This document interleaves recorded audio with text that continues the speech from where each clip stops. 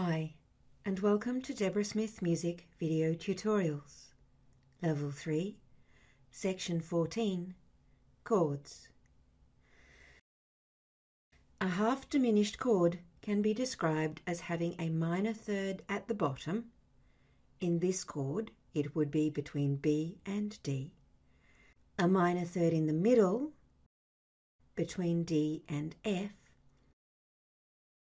and a major third at the top, between F and A. It also has a diminished fifth from the bottom note up to the third note, between B and F, and a minor seventh from the bottom note up to the top note, between B and A.